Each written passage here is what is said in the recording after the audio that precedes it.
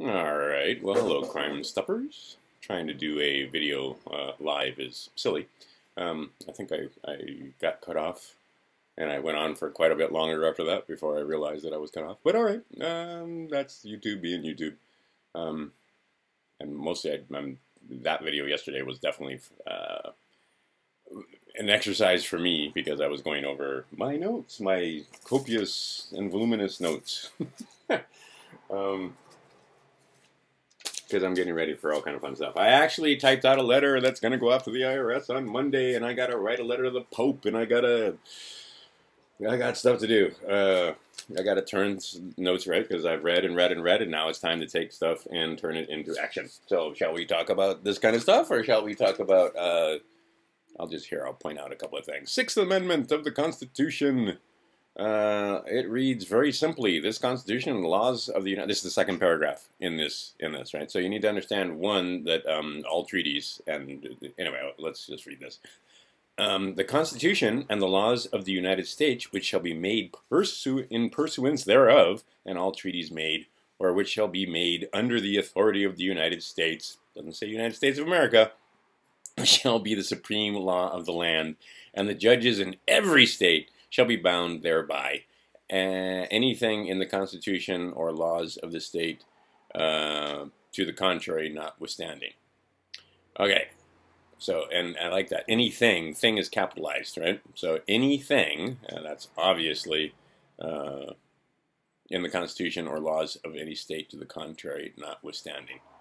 All right, so all the treaties, the Treaty of Peace, the treaties that you don't know about, any treaties that have been made are the supreme law of the land. So the Moors have discovered that, right? The Moors, the Hawaiians, a lot of different people have decided, let's read those documents. Let's read these treaties we signed. And now the United States has to kind of sort of honor their treaties because the Constitution is the supreme law of the land. And then that leads to hierarchy, the concept that it's the Constitution, then it's the federal government, then it's the state governments, then it's the local governments. Simple as that.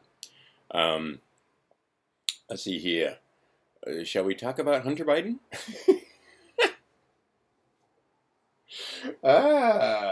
Oh my God, that's finally coming out. See, ain't no good guys in this fight. They've known about this for decades. They've known about this for years. They knew about Hunter Biden for at least a couple of years, at least 6 months. They knew about Wiener's laptop, and instead of going after satanic pedophiles and people that torture and beat children, see, the thing about Hunter's laptop is they're letting it out more than, because Biden wasn't as far up in the Klan or in the hierarchy as HRC, because the shit on Wiener's laptop was also enough to make grown men sick. Hardened New York police officers, according to many. And many of the people that looked at Wiener's laptop, they're gone. The people that are looking at Hunter's laptop, because Biden is further down on the totem pole, believe it or not, even though he was vice president, Hillary was Secretary of State. That's a big damn deal. And she's even more compromised than Biden or Hunter. Well, Hunter Biden or Joe Biden or Joe's brother. Take a look at Joe's brother. How is nobody looking at Joe's brother?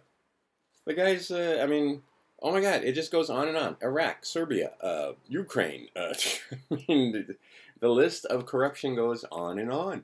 And it's obviously a crime family because Biden took half his son's money. Right? When I send my son off to work, I don't take half his money. And when I do take his money, it's for like, okay, well, he wants a new this or that guitar or computer or whatever. Sometimes I make him chip in, and it makes him feel good about the fact that he earned it, right? And you don't just give them things at this age. They need to have some skin in the game, as it were. Okay, some of the stuff that it didn't get read in the last one, but I mean, Hunter Biden, that's like, he was famous for leaving shit behind. Because it's when you're rich, right? You leave, that's a sign of wealth. I don't need it, right? So he'd leave expensive shit behind in hotel rooms and, you know, just get another one. Same thing with laptops and computers and so forth. Apparently, this wasn't the first laptop he left behind, or first electronic device he left behind. And he said, fuck it, get a new one, right? He's on crack. He's on meth. He probably forgot that there was stuff on it. Or maybe he didn't forget there was stuff on it, and he was, in fact... But those of you thinking that he's somehow Team Trump, I mean, please, really? No, he's team self. These are people that serve self and self only. And if he did do it, he did it out of spite, not because he's on Team Trump, not because he's suddenly turned over a new leaf and decided that he wants to help out the poor sheeple Americans. And just because they were little Chinese girls, he would have done it to little black girls. He would have done it to little white girls. He would have done it to any little girls. The Chinese were just happy to have it on video because now they've got them compromised. And if you, I mean, this is just the tip of the iceberg here. I doubt seriously the rest of it will come out when it comes to other members of, say, Congress or the Senate or world leaders in parliaments and so forth around the world. These are control files. They're called control files. Some of the sick fucks enjoy their control files because they enjoy looking over what they've done and seeing themselves star in these disgusting things. Like I said, you guys can't. It's very difficult for us normal people to conceive of how filthy and disgusting these people are. And they are. It's beyond your most people's ability to grasp. And because literally it's beyond their ability to grasp, they can't grasp it. So their cognitive dissonance kicks in.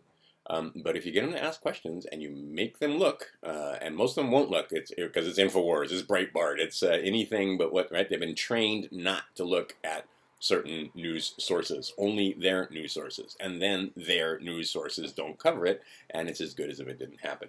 However, we are, again, for the bajillionth time, moving from Pisces to Aquarius, and bottom line is, dark to light, everything will be exposed. It is no longer the time of Pisces when these people can get away with their secrets. It is, we have moved into, how long it takes us to get into Aquarius is up for grabs, according to Raw and others. Oh, did I have that here? I don't know if that made it into, I said, I gotta watch that other video again. I watched some of it, and I just realized how early on it got cut off. Again, if you think our experience is unique, it is not. It's as simple as that.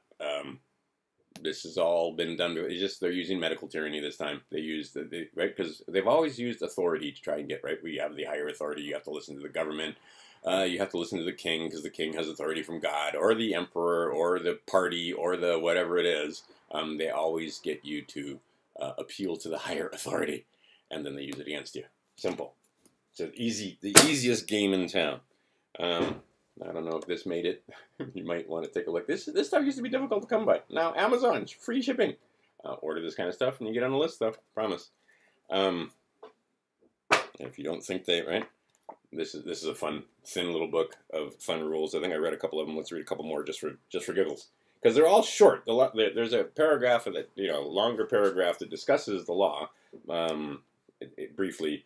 But overall, the laws are like 1 or 2 lines, right? And again, you guys are thinking that these guys are all about, demon worship and satanic this and that. And yeah, there's that. But there's also just rules for living that will, if you understand these laws and the other people in your club understand these laws, you know that you're going to be able to deal with each other. See, this was the thing with the Mormons.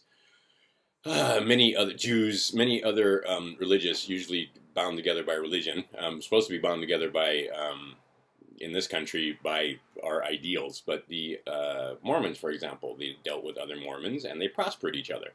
Jews, they dealt with each other and prospered each other. And then if you were not in their club, if you weren't Jewish, if you weren't Mormon, you didn't get the business. Simple as that. And,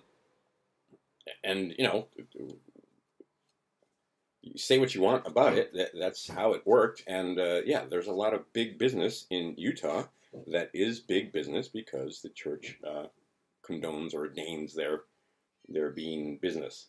So the Mormons go to them. And if you're not a Mormon, you don't get that same business. It's as simple as that. Now they figured out that's just channeling money. That's just understanding currency. The wealthy have figured out that, that they long since that they can convert and channel currency to themselves and away from the middle class. And the way they did it was with the media. China is a part of this, but it's only a part of this. You can't blame China. It's not the nation states, right? It's the Manchurians and the people that control the Manchurians. It's the people that are behind them. And what they have planned is a new world order. Very simple. Get you guys doing digital Bitcoin. And now How easy is it to turn off? Right? They just turn off your Bitcoin wallet. They just make it so that you, right? So, and further, even if they don't turn it off completely with complete and total control, how easy is it for them to confiscate? If they can take a card and put money on it, they can take that same card and take money off of it. So they can put money into your accounts and take money out of your accounts. So whether you agree or disagree with the proceeding in court, before you have a chance to even go fight it, they can extract the penalty from your account. Right? This stuff shouldn't be hard for you guys. Where we're going should be very clear. That's why I've talked about Bitcoin and how and other digital currency and what is it? In commerce, it's pretty simple. It's substance for substance. You have no substance there with Bitcoin. Silver and gold, I can take a piece of silver and hold it in my hand, and nobody else has claim on that. I own it. Right? If it was digital, like in SLV, 10 other people might say they own that silver coin. Maybe more. In fact, in case of gold, it's many times more than that. That's called hypothecation. But the idea is that you can hold it in your hand and then nobody else owns it. If you have a piece of paper, hi, I have this little receipt that says I own some silver and I'd like to have my silver, and they say, nah, why don't you take some FRNs instead? We'll give you extra FRNs, but they got out of it in September. I knew they were going to get out of it somehow, because I couldn't believe that the whole thing would come tumbling down. And sure enough, the whole thing did not come tumbling down in September. December is the next time that we're going to have some triple witching and taking advantage of the fact that they don't have the silver. They don't have it. And also, the people that do have it, they're not letting go of their millions of ounces of silver under 30 bucks, promise. That's not happening.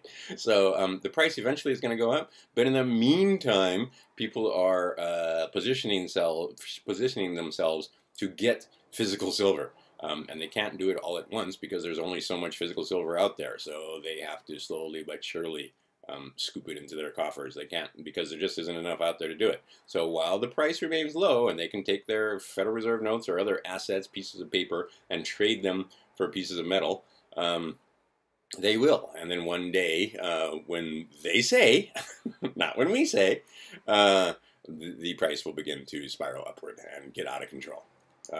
Especially because silver is one of those strange metals.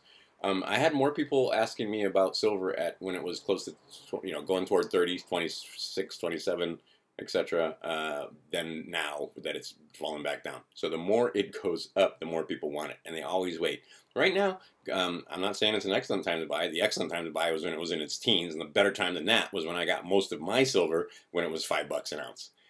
50 ounces, or excuse me, 10 ounces for $50 shipped to my door. That time is gone. That was like 15 years ago.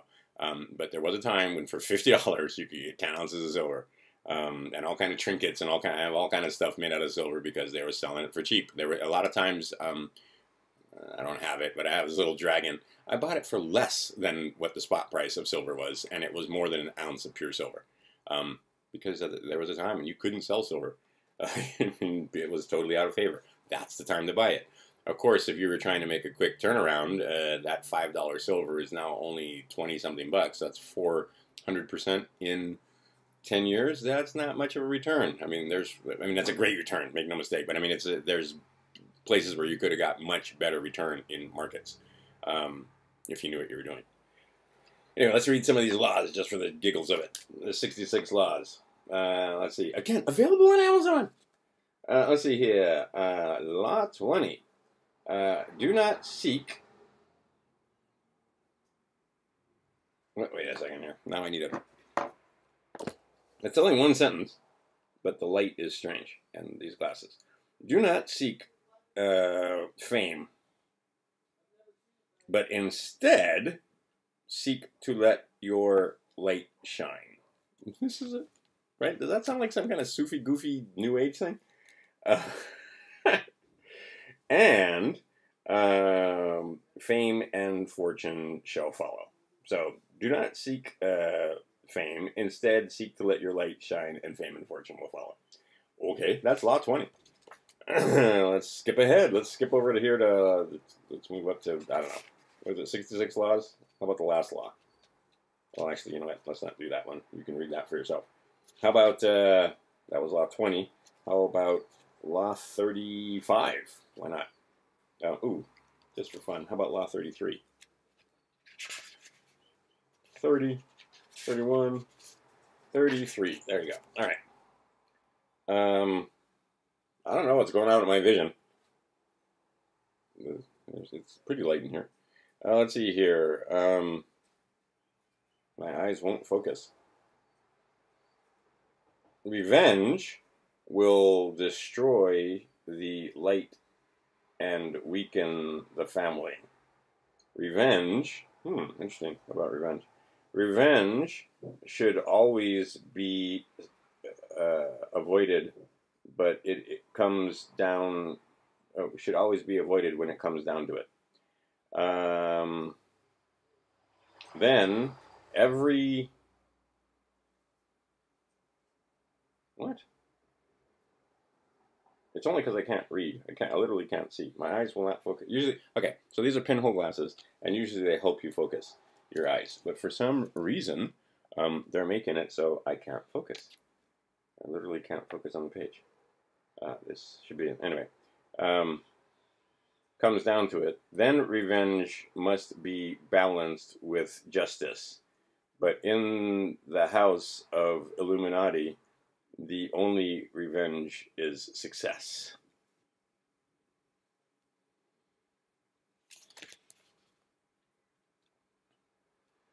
So don't seek revenge. What does it say in the other book, that Bible book? It says all vengeance is mine. How about law 7? Just for fun. Your best revenge is always success. All right. Law 7. Pay your debts. That's the whole law. it's 3 words. Pay your debts. Anyway, good book to have. Good principles to live by. Doesn't make you a Luciferian Satanist to understand some of the codes and secrets they live by. Also might give you an understanding. Know, right? What did Sun Tzu tell you? Know yourself, right? Know your enemy, and you never lose. If you only know yourself, you win some of the time. If you only, I'm butchering the quote, but you guys would know it. Or hopefully you know Sun Tzu. But anyway, if you only know yourself, you're not going to win every battle. If you only know your enemy, you're not going to win every battle. If you know yourself and your enemy, that's when you win the battles. So, and one of the proverbs is, you study all things and you take what's good, right?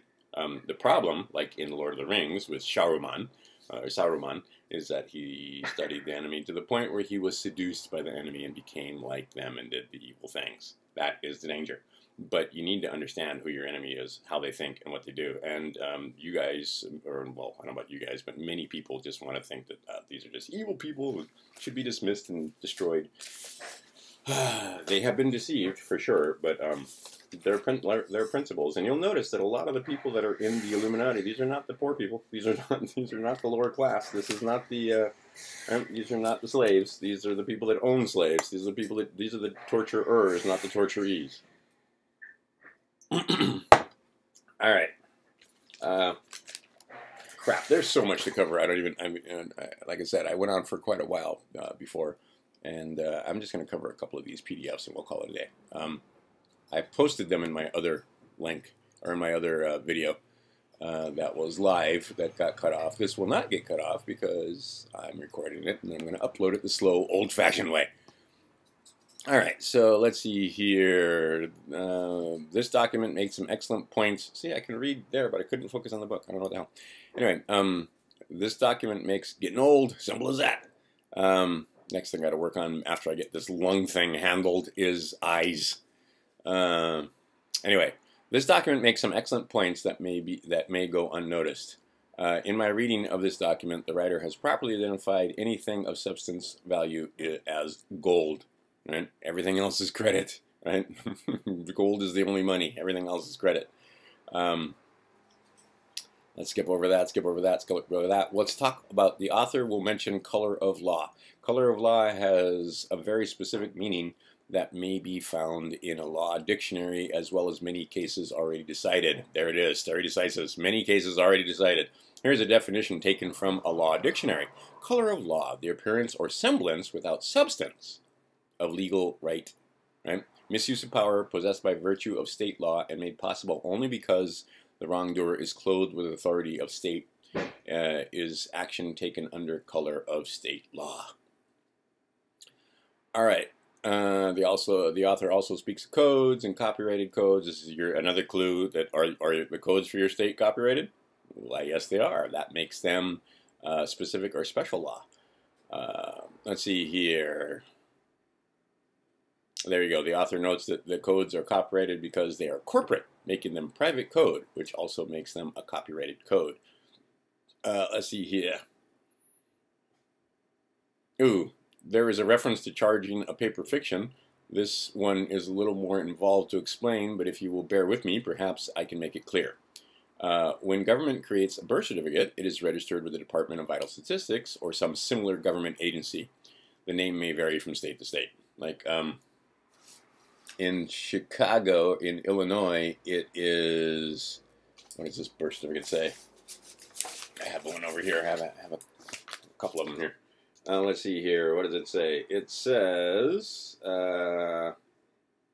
certification of birth record, and this one is certification of vital records. And one comes from the county clerk, and the other one comes from the Division of Vital Records. All right, so I got birth certificates on file in the state I was born with the county clerk and with the state Bureau of Vital Records, which most people call Vital Statistics. Let's see here. The Department of Vital Statistics issues a second birth certificate with the name of the baby spelled in all capital letters, creating the fictional entity. That's who you got to kill. That's who you got to get rid of. And that's what you got to understand. The Patriot community calls this the straw man and has been calling it the straw man for some years now. They don't recognize a straw man. You talk about a straw man in court, and they don't understand what straw man means. You need to use the term ens legis, E-N-S-L-E-G-I-S, ens legis. Look it up. You got to speak the language of the dead when you deal with the dead. And that's that thing you call the straw man, this legal fiction, that fictional entity that was created by your infant upon birth. Okay, more recently, this fiction has been referred to as a trade name. It's true, they use it as a trade name, and they claim ownership of that trade name, since you haven't. And they also claim power of attorney for that trade name, so you need to revoke that. And you also might let them know that the infant actually isn't dead in the state and trust they've created. Thanks very much, but I'm claiming all that stuff back because it was created for me, and I am that infant, and it turns out I'm not dead. It sounds ridiculous, but there are so many documents you can find that talk about sending the IRS information, or basically asking them, or not asking them, telling them to change your account from decedent to non-decedent. Decedent is the default, by the way. Non-decedent, and then if you want to get clever about it and you know what you're talking about, MFR01, which is not required to make or file a tax return. Let us continue. The paper fiction in which they operate is the government, right? It's a creation of man's mind, right? They change you the sky. It's all in your mind. All of this is in your mind, right? It's all, when you get your mind's thoughts, you put them on paper, and then they have to know it's you, so you have to have a signature or some way to make a unique mark on the page or unique thing on the page so that they know it's you. And then they have to be able to verify that it's you, because anybody can do anything, and they do now, as you as you found. It's unbelievable what people will do. I mean, stealing houses, using paperwork, stealing. I mean, geez, it's amazing. Not everybody stands on the square. Not everybody lives by those principles. Not everybody does the right thing when offered or when given the opportunity to do the right thing. And I feel bad because my 15-year-old is figuring that out. We ordered a computer, and it was a total scam. We'll get the money back like Wednesday because we have buyer protection, because I'm not that stupid. But at the same time, I would have checked to see the person that was selling it had good feedback and buyer, right? But my little boy just trusting, right? And it's so hard to watch your children deal with the reality that is reality. Deal with the fact that they're not everybody will do the right thing. Not everybody is honest in their dealings. Anyway, you get it. Okay, so let's see here. What I got here? What I'm reading. Okay, let's talk about the Federal Reserve notes. Okay, the author also refers to Federal Reserve notes as non-negotiable. This also takes some explaining, but hang in there. And anyway, I like the way this is written, so folksy. Upon the deposit with the Treasurer of the United States, not the United States of America, and also the Treasurer of the United States, not the United States Treasury, any direct obligation of the United States. Oh wait, well, let's read this from the beginning. Upon deposit with the Treasurer of the United States, A, any direct obligation of the United States, B, any notes, drafts, bills of exchange, or bankers' acceptances, you should know what a bill of exchange is, and a banker acceptance, acquired under the provisions of this act, that any Federal Reserve Bank making such deposits in the manner prescribed by the Secretary of the Treasury, not the Treasury Secretary, shall be entitled to receive from the Comptroller of the Currency circulating notes in blank, duly registered, or countersigned. Or, all right, A is public debt, B is private debt. And so any direct obligation of the United States, that would be public debt.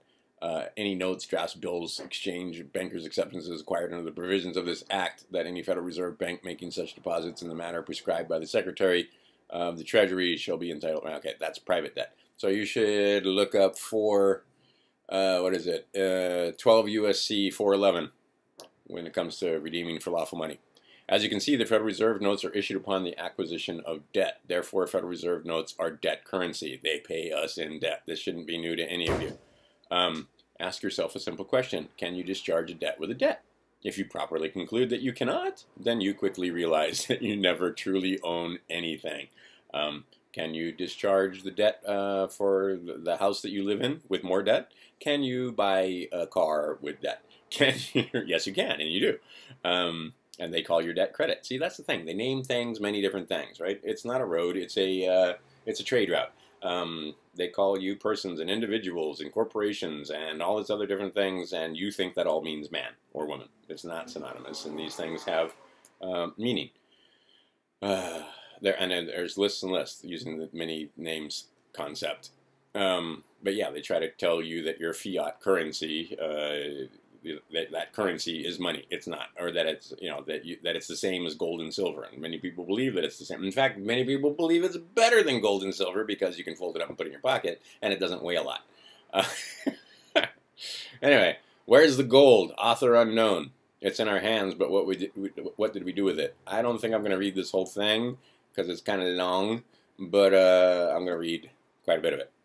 The gold or substance value is the only thing that can be lawfully exchanged for human energy. It's an interesting concept. You can read this on your own and talk about this with you and yours, which is the source of all wealth. That's gold on earth. It comes out of the hands of minds of men and women. Remember, only human effort can bring forth gold from the earth, drill for oil, cultivate and harvest the crop. All money, all wealth comes from the earth. Right? That's all. Everything else is derivative thereof. And I mean, it doesn't matter. Computer chips start off as earth, right? Silicon or other rare earth minerals and so forth. Everything comes from the earth. And if you don't understand that simple concept, you can't eat anything that doesn't come from the earth.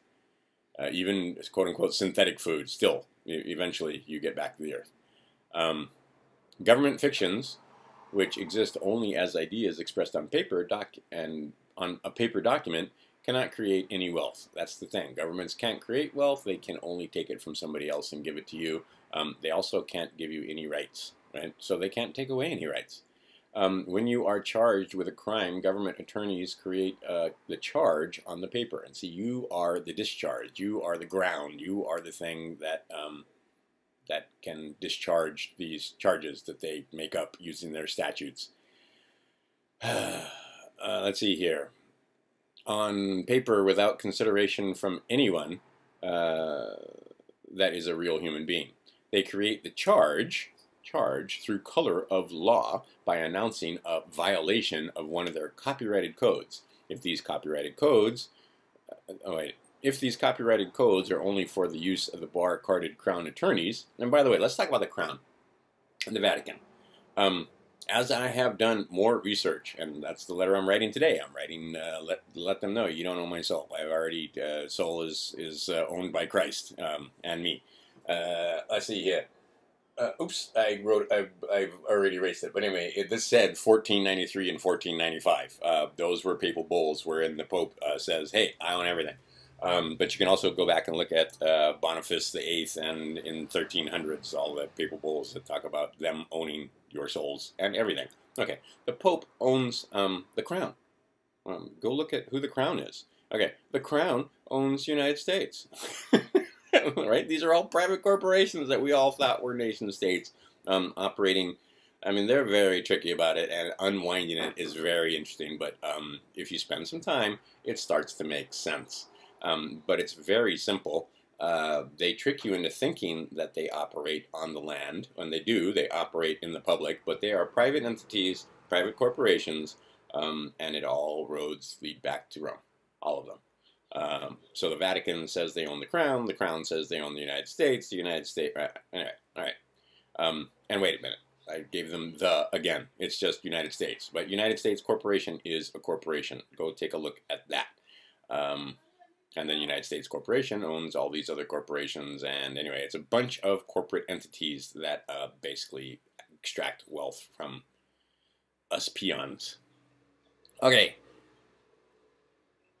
Let's see.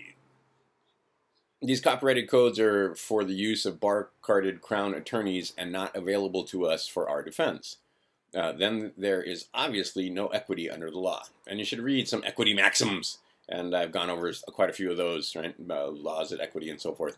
In order to be allowed a defense in their courts, they require you to hire one of their bar-carded crown attorneys to represent you, not defend you. Right? A public defender, again, they call that, right? There's a name, the public defender, but he doesn't defend you. He represents you, and he works for the state. So is he there to try and get you off, as it were? Naughty, naughty. But is he there to try and make it so that you pay nothing, or is he there to make sure that he smooths and greases the wheels to make it easy for you to pay your penalties and so on, and make you think that you got defended against whatever bullshit they came up with to try and extract wealth from you. What we miss here is the carefully orchestrated charade in this. Wait a minute. What we miss here in this carefully orchestrated charade is that government attorneys operate in paper fiction and must charge a paper fiction, like with like. Right? You cannot bring two things together. So you have to have a paper fiction. They cannot act on the person. They cannot act on, see, there you go. Yes, they can act on the person. Person is not the same thing as man or woman. Person is the thing that they created when they created your birth certificate and made you believe that what they charged was us, when indeed it was a paper facsimile of us. Right? They get to volunteer, they get us to volunteer by letting us believe the deception and essentially volunteer to gift our gold unto them. Upon very careful examination, we see that they have to trick us into giving it to them. They cannot just take it. Right? Again, that's how Lucifer works, how the Satan works, is that they have to give you free will, but they use your free will against you to trick you into using your free will to get you to do all manner of things. Anyway. Therefore, if government has ended up with the substance of our productivity, we did it to ourselves. We volunteered, right? So yeah, this guy saying, if you're sitting in a cage, it doesn't look like it, and you don't feel like it, but you basically volunteered to sit in that cage. If you gave them money, basically they tricked you into giving them money. Because you don't know how to stand in your square and you don't know how to defend yourself. And believe me, I know they make it as difficult as possible. And yeah, but again, there's paperwork to be done. When we labor, we create the wealth. Right? That's it. They suck the juice off of us, right? In oh so many ways. Because they don't labor, we do. Right? They aren't writing tickets. We are writing tickets on ourselves. They aren't police officers. We are. They aren't judges for the most part. We are. They aren't certainly not going to soil themselves in the business of governance. So they aren't representatives or senators. We are. They don't write the codes. They tell us to write the codes, and then we enforce the codes on each other and extract wealth. You never see these guys that are outside the corporations, that own the corporations. Also, understand the very simple concept that they basically put the corporation into debt. United States Corporation is the one I'm talking about. And then once the corporation goes bankrupt, and it is in 1933, it's very clear. And that was some of the stuff I was reading that I don't think made it into the video. But oh, wait a minute, let me get that. I'll write that down. It's here in my notes. But that was 17 March 1933. That's the bankruptcy of the United States, Chapter 11. That happened in 17 March 1933, and you can look it up in the Congressional Record, Volume 33, H 1303. The Emergency Banking Act of 9 March 1933, 48, Statute 1, Public Law 89-719. That is House Joint Resolution 192 that all the patriots and all these other people talk about. You should have read that and looked that over, and basically it says federal government's been dissolved, it's bankrupt. So who's taken over? The owners of that corporation, the lenders, the people that lent them and the money and bankrupted them, now basically own the corporation, and the corporation's assets were us. And now everything that the United States Corporation claimed to own is for sale. Bridges and roads and ports and everything's for sale, right? Including us. But they don't sell us like they used to, like put us in cages or put us in boxes and ship us off. They sell our labor. They sell our, our bonds. They sell the companies. They sell the, anyway. All right, so where I'm at here. Let's start over the beginning. When we labor, we create the wealth. We do it with, what we do with it afterwards is the problem. Our first mistake is taking a check from one of the private commercial paper, or one form of private commercial paper, right? That's what you get. You get checks, right? Very rarely do you get paid in cash, as it were. And it's not cash, it's pieces of paper. Cash is, cold hard cash is silver and gold, right? Silver and gold has been long since taken out of our everyday usage.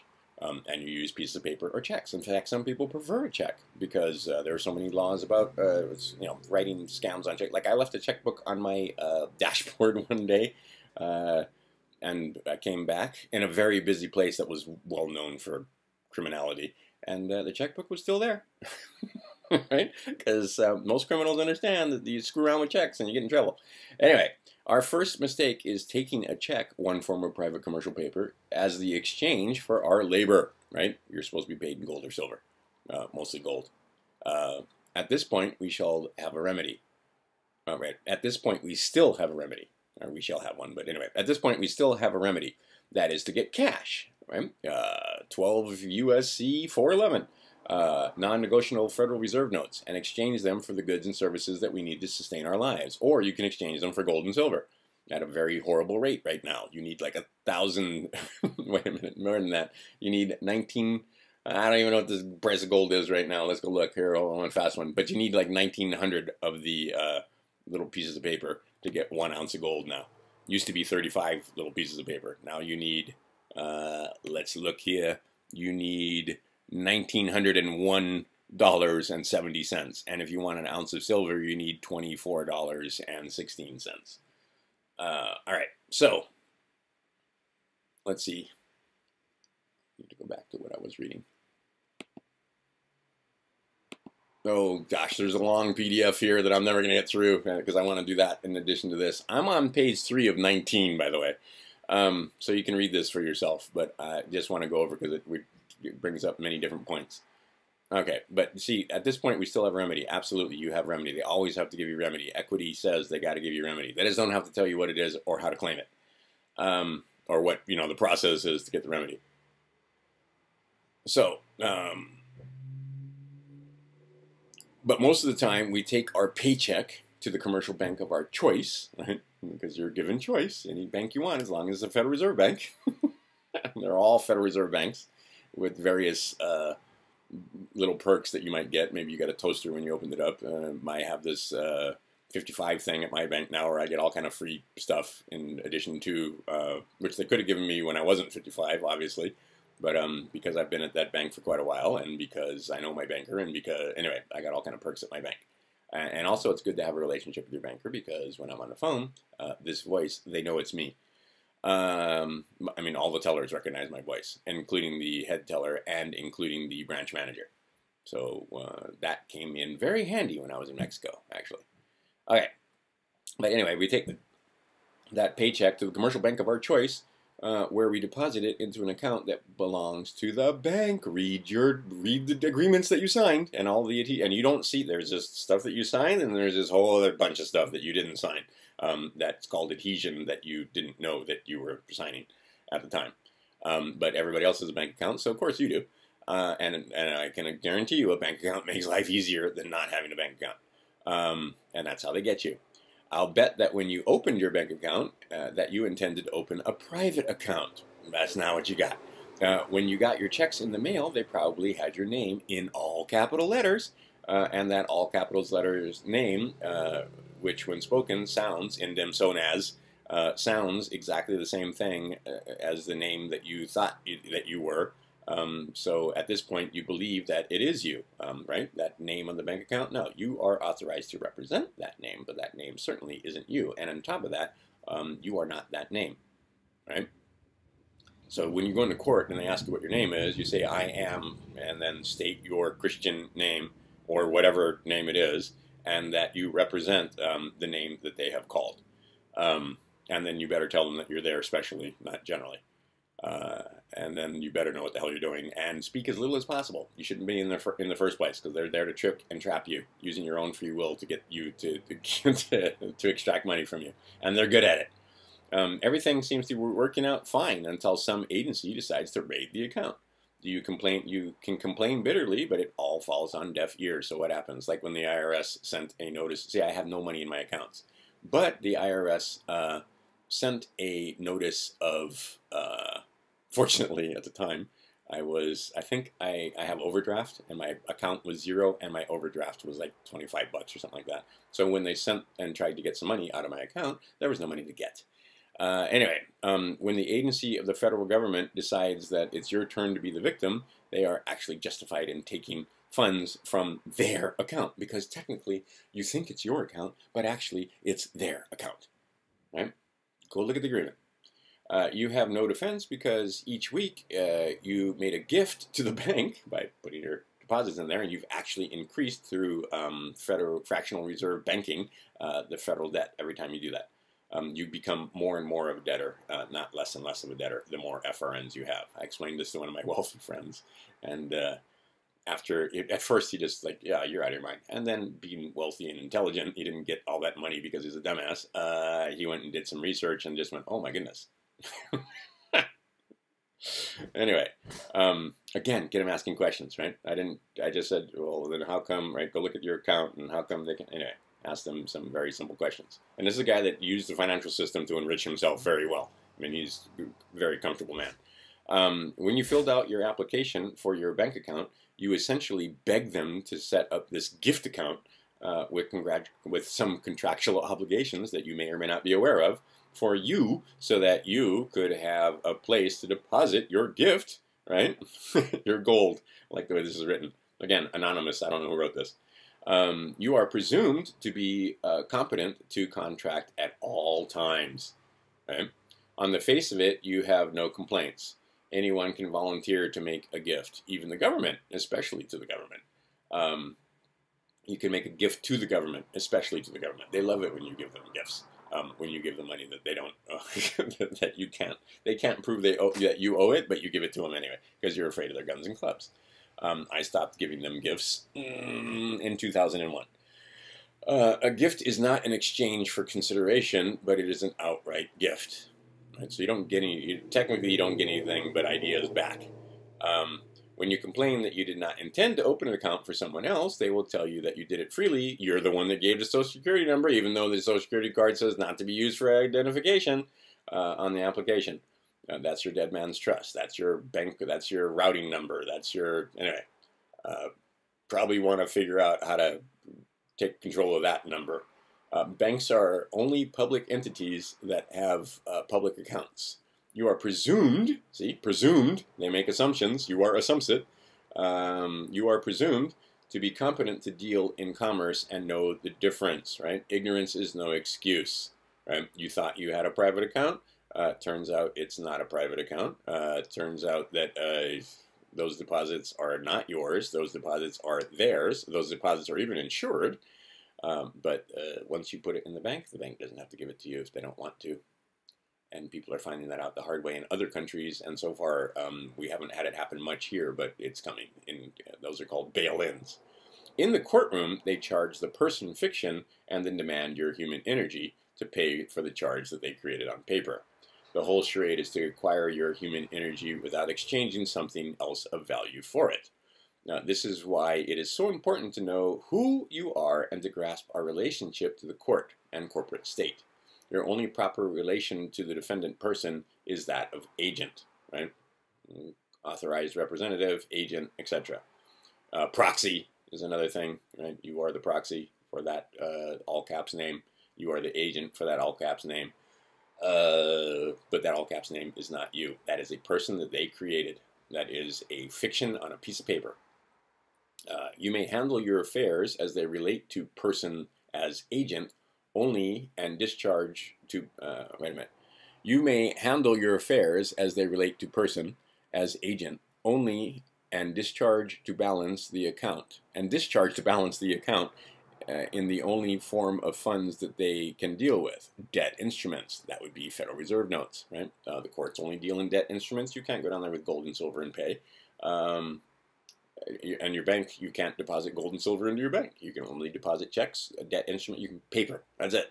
They've turned the world into the world of paper. So you need to understand this paper better than you do now.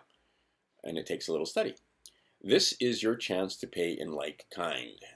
You, and only in sui juris, standing, and if you, S-U-I-J-U-R-I-S, only in sui juris, standing, which may be reacquired at elocution. There's a good word, E-L-O-C-U-T-I-O-N, may now offer to settle the accounting for full settlement and closure with prejudice. You may now give them an IRS Form W-9 request for taxpayer identification number. That's a W-9 TIN for funds paid to the court for the case. Demand a full accounting upon presentment of an invoice or bill from them that you will pay in like kind as agent for the fiction. The fiction and its number was created by them to access your straw man in legis credit. And all charges are to be paid in like kind credit. You discharge the obligation using your payment bonds that you don't know you have. You discharge the obligation by authorizing them to use your straw man's credit when you accept their offer and write on their bill paid to the United States Treasury. Then add your Treasury Direct SSN number, your signature as agent, and the date. Along with this, you may give them a 1040V voucher form, their copy B of the IRS Form 1099 OID. Now this is going to start getting you into some trouble if you don't know what the hell you're doing. There have been people that have gotten into serious trouble using 1099 OID. Original issue discount is what OID stands for. And the Form 1099A, acquisition or abandonment of secured property. Okay, so that's, I think Patrick Vine talks about ABCs and so on. You better know what the hell you're doing when it comes to this stuff. To claim the municipal bonds and Miller Act bonds, got to go look up the Miller Act, just like it sounds. The abandoned funds drawn on person's name, in all caps, Treasury Direct account number, blah, blah, blah, right? Whatever your Treasury, do you have a Treasury Direct account? Yeah, I do now. I never did before this. Okay, upon closer examination, we now discover that we can ask for the invoice bill for full settlement and closure with prejudice before the courtroom theatrics, and therefore, by offering to pay all up front, they have no commercial energy with which to bring action into court, since you have offered to settle. this may be the most important offer of your life. You know how to make, right? Most people don't know how to make settlement offers. Reality check. The only purpose of any government is to defend the people establishing it, right? Whoever made the government, that's the only purpose. Well, they are, aren't they, defending themselves? The legal de facto government was established by the attorneys, and they are acting to protect themselves. The method they use is trickery via perjury of oath and presumption of contract. Therefore, you must I can speak English. What was that? The method they use is trickery via perjury of oath. We'll get to that in a second. And presumption of contract. So you have to rebut their presumptions. You have to show them that you are a man and a woman, that you aren't the same, that you, anyway. You should have done that long before you ever stepped in the courtroom, so that you have a paper trail and you have others that acknowledge the fact, and you have your little passport card and passport that shows that you're on the green list. And okay, well, you don't have that when you walk into court. They're going to make a whole bunch of assumptions about the fact that they can extract wealth from you, and that it's their right to do so. Also, perjury of oath is the fact that that's why you ask for their oaths of office, because you want to stand on that document called the Constitution that you are not a party to, but they are. They have oaths of office. Therefore, they have to respect your inalienable rights and treaties. That's why I started off with Article 6 of the Constitution. But you should read the other articles of that Constitution and your Bill of Rights. Let's see here. Is that enough for one video? Because I got more. I got way more tabs than that open. Here is the structure of the birth certificate. Let's read about this just a little bit. A certificate is a paper establishing an ownership claim. Barron's Dictionary. Simple. Let's see here. Registration of birth began in 1915. Before that, see, my grandmother did not have a birth registration. We have documents that show that she was born in 1909 because we have family Bibles. But if you go down to the Vital Statistics Bureau, there is no document for my grandmother there because they didn't do birth registration until 6 years after she was born. And certainly, actually, probably later than that, because the state she was in, I don't think they started that until the 30s. Anyway, but by the Bureau of Census, with all states adopting the practice of birth registration by 1933. See, so there was a time, see, we take it for granted, but now, almost 100 years later, we've forgotten the day when you took care of this yourself. You gave all this over to the state, and now they've taken that document and converted it into this whole other things, or whole other thing that you may or may not understand. Birth and marriage certificates are a form of securities called warehouse receipts. The items included on a warehouse receipt are described at Section 7202 of the Uniform Commercial Code. The law which governs commercial paper and transactions, which is parallel a birth or marriage certificate. All right, so the location of the warehouse where the goods are stored, that would be a residence. The date of the issue of the receipt, that's be date issued. Consecutive number of the receipt found on the back or front of the certificate, usually in red numbers, generally red numbers at the bottom of the birth certificate. That's also the case number that they used to pledge you and tell the United States bankruptcy court that you were chattel property for the United States Corporation, or for United States Corporation, full faith and credit of United States Corporation, and they've got the certificate to prove it. That's your birth certificate. That was created when shortly after you were born. They wouldn't have a certificate if you weren't born. Without one, the infant, there is not the other. But that doesn't make you the same as that paper fiction. In fact, I have no evidence that, and I've asked numerous times for evidence, and I have no evidence that myself, the living flesh and blood, is the same as the driver's license or the passport or. Okay, let's see here. So this talks about birth and marriage certificates and gives you definitions for the warehouse receipt. A warehouse receipt which is considered a document of title, may be a negotiable instrument and is often used for financing with inventory as a security. We are the security.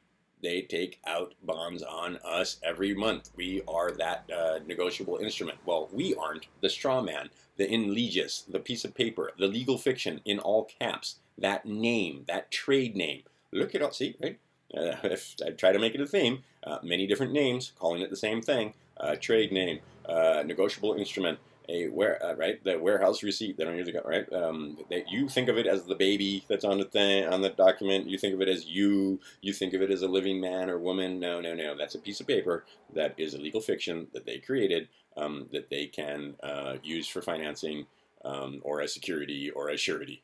All right, since the U.S. went bankrupt in 1933, and I just read it to you again, all new money has to be borrowed into existence. All states started issuing serial numbered certificated warehouse receipts for births and marriages in order to pledge us as collateral against the loans and municipal bonds. I've never had a marriage certificate, so I don't know about that, but I know a lot of people that have talked about taking and doing with their marriage certificate the same as they did with their birth certificate. Let's see here. But we are the full faith and credit of the American, of the United States Corporation. Everybody. It's time for me to quit here shortly anyway. So the government needed an efficient, methodical system of tracking its property to that end, and they look upon us as human resources. Your corporation has a human resource department. There is a human... yeah, here, I wrote it down. Executive Order 13037 on human capital. Go look that up. That's you they're talking about. All right, here's another one. Federal Children. This one actually has an author, Joyce Rosenwald. I don't know who she is. See, and that's what, who is she? What's her? What I was taught is who is the author? Do they have an agenda? Of course they have an agenda. Is the agenda, where is she coming from is the idea, and how accurate is her information. Anyway, but she wrote all this whole thing, which is many, many pages long. Well, actually not many pages long, 3 or 4 pages long. I'm not going to read the whole thing, but let's just talk about it shortly. In 1921, the Federal Shepard-Towner Maternity Act created the birth registration, or what we now know as the birth certificate. So here it is. Here's the origin of this whole thing. Shepard-Towner Maternity Act. I'll put the link below. All right, so now you can look that up. That's in 1921, and basically this is how the birth registration thing started, and it has snowballed into this whole bureaucracy that they have learned to use to your detriment and their credit. It was known as the Maternity Act and was sold to the American people as a law that would reduce maternal and infant mortality, protect the health of mothers and infants, and for other purposes, like, enslaving you. Without your knowledge. But yeah, we won't talk about that. One of the other purposes provided for the establishment of the Federal Bureau designed to cooperate with state agencies in the overseeing of its operations and expenditures. That's it. It doesn't have... what it really did was create a federal birth registry, which exists to this day, creating federal children. This government, under the doctrine of parens patriae, now legislates for American children as if they are owned by the federal government. Through the public school enrollment process and continuing license requirements for most aspects of daily life, these children grow up to be adults indoctrinated into the process of asking for permission from Big Daddy government to do all those things necessary to carry out daily activities that exist in what's called a free country, right? So you're asking permission to pursue your life, liberty, and happiness. Before 1921, the records of births and names of children were entered into family Bibles. Like I said, my mother, actually my mother, I believe, is in a family Bible somewhere that I don't have. I believe it's on the mainland someplace with the other members of the family. My uncle had 3 children, and there was only me, so they got the family Bible. Anyway, it's a long story, but the long story short is, our family used to keep track of who was born, who got married in a family Bible. Not with a certificate como esi, like this, right? on bond paper. But you're not bonded. They just put you on bond paper. And then if you can look yourself up and see that, yeah, you're traded. And any case you have in court has been turned into a bond and trades. Let's see here. Should I go over the most of this? In 1933, bankruptcy was declared by President Roosevelt. The governors of the then 48 states, because you got to remember, Alaska and Hawaii weren't part of the deal back in 1933, pledge the full faith and credit of their states. What was the full faith and credit of their states? What did they have to pledge? Including the citizenry as collateral for loans of credit from the Federal Reserve System, the Federal Reserve bankers. Now, the Federal Reserve, those are the people that own us. So, to wit, the full faith and credit clause of the Constitution in Article 4, Section 1, requires that foreign judgment be given to such faith and credit as it had by law or usage of the state of its origin. All right.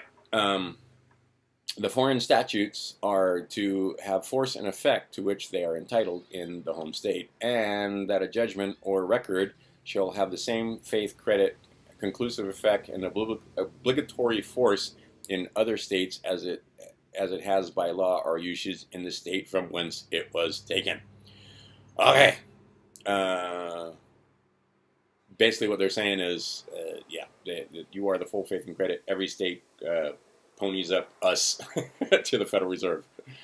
You can read this yourself. It goes on for days and days. And like I said, it talks about the fact that we are the human resources with a new crop of human resources born every single year. In 1923, a suit was brought against the federal officials charged with the administration of the Maternity Act who were citizens of another state to enjoin them from enforcing it, wherein the plaintiff averred that the act was unconstitutional and that its purpose was to induce states to yield sovereign rights reserved to them by the federal Constitution's 10th Amendment. You might want to look over the 10th Amendment, and you want to be a quote-unquote 10th Amendment citizen, and not granted to the federal government, and that the burden of the appropriations falls unequally upon the several states. Right? And that's the thing. All is supposed to be apportioned equally, right? Including taxes. Anyway, held that as the statute does not require the plaintiff to do or yield anything, and as no burden is imposed by it other than that of taxation, which falls not to the state, but to her inhabitants, who, notice how they personify the state, right? I'm calling her, not its, the state, but on her inhabitants, who are within the federal as well as the state taxing power. The complaint resolves down to the naked contention that Congress has usurped reserved powers of the state by the mere enactment of the statute, though nothing has been or is to be done under it without their consent. And this is, you can read it, Commonwealth of Massachusetts versus Mellon, Secretary of the Treasury, et al. And it's a long cite. So the act is unconstitutional. It purports to vest in agencies of the federal government powers which are almost wholly undefined in matters relating to maternity and infancy, and to authorize appropriations of federal funds for the purpose of the act. Many examples may be given and were stated in the debates on the bill in Congress of regulations which may be imposed under the act. The forced registration of pregnancy, governmental prenatal examination of expectant mothers, restrictions on the right of a woman to secure the services of a midwife or a physician of her own selection are measures to which the people of the states which accept its provisions may be subjected. There is nothing which prohibits the payment of subsidies out of the federal appropriations. Right? There is nothing which prohibits the payment of subsidies out of federal appropriations. Insurance of mothers may be made compulsory. The teaching of birth control and physical inspection of persons about to marry may be required. These are all in caps. Anyway, go take a look at this. All the rights that have been given up under this birth control, or excuse me, birth registration, it is birth control, but technically it's what's the word I want? It's them taking control of the births and monetizing and making money from it and from our ignorance. Shall I read the end of this?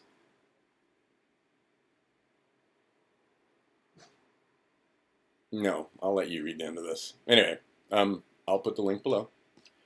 And let's see here. And then I'm going to put... This is a nice article that you should probably read. Seek, but you may not find. Non-UCC recorded, unrecorded, the hidden security interests under Article 9 of the Uniform Commercial Code. I'll put a link to that. This is way too long. It's 43 pages and it's kind of dense. Let's see here. But it covers nice niceties and things that you might want to think about and talk about. Let's see here. Then there's also this document that goes on for days and days. And this document is Bankrupt Corporate So-Called Governments. Another one by Sovereignty International.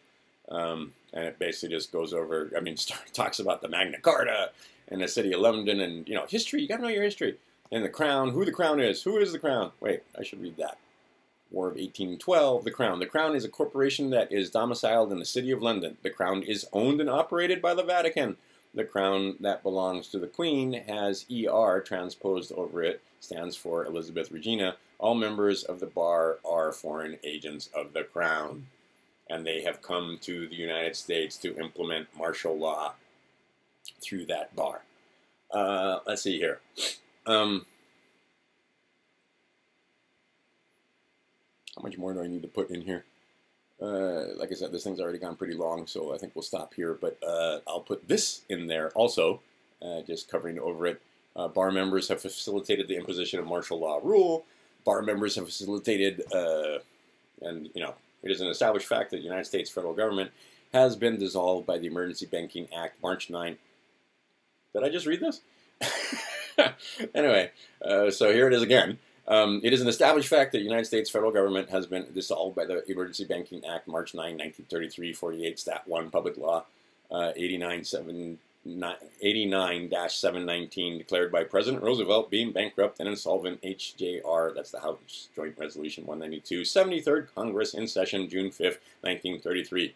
Joint resolution to suspend the gold standard and abrogate the gold clause dissolved the sovereign authority of the United States and the official capacities of all United States governmental offices, officers, and departments, and is further evidence that the United States federal government exists today in name only.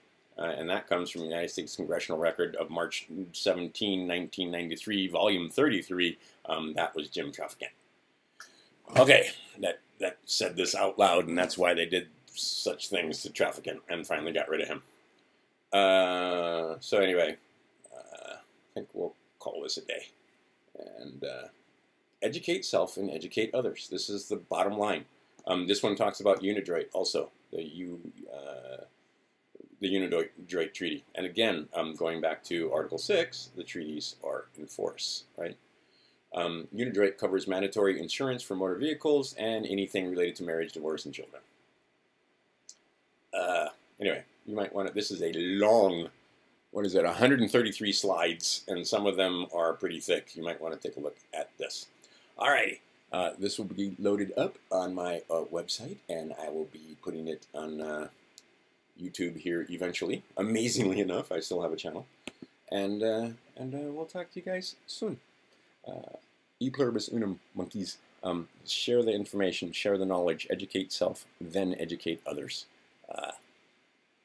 We get through this smelling like roses, I'm telling you. We come out the other side great, but it's going to be a little bumpy in between time, I think. But less bumpy if you're well educated and prepared.